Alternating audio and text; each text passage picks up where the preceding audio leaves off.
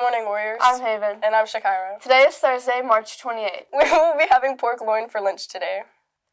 Congratulations to Lexington Chapel and Maddie Rasky. They both made the OIE gilt sale and sold their animals for astonishing amounts of money. Great job, Warriors. Also at OIE, Mr. Whelan was one of the 3 administrators that received the Chairman Award. This award is given to school administrators that show unwavering dedication to the youth agriculture students of their community. Our FFA chapter stated that Mr. Whelan goes above and beyond in our community, and we are extremely proud to have him running our ship.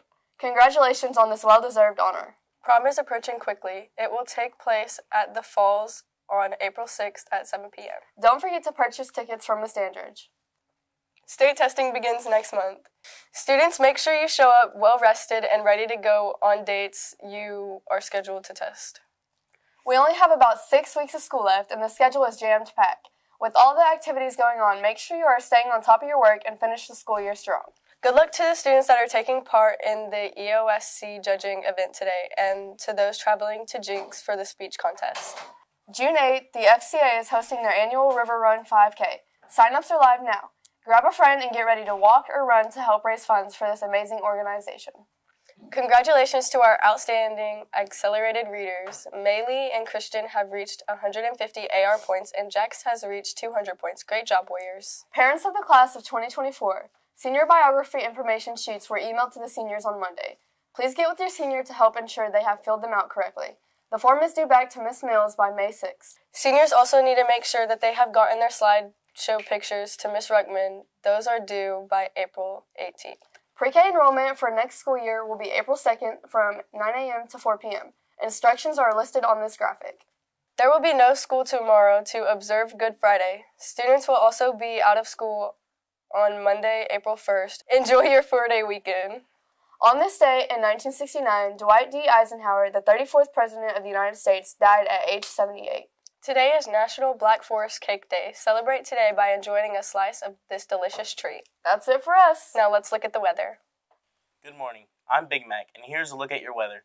Today's high will be 69 degrees. We will get plenty of sunshine today with some decent temperatures. This weekend we will see some nice warm up with some clouds mixed in. The weather on Sunday is looking like a prime Easter egg hunting weather. Next up, we have sports. Talani here with a look at your sports.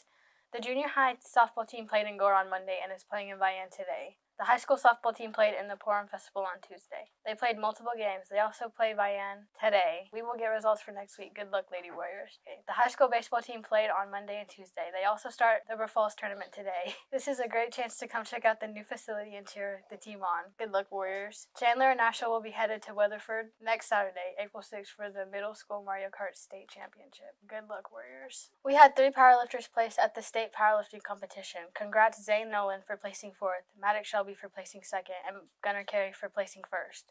Great job, Warriors. Before break, the track team competed in Poto. Abby, Bridget, Terrylyn, and Shannon placed 3rd in the 4x800 meter relay.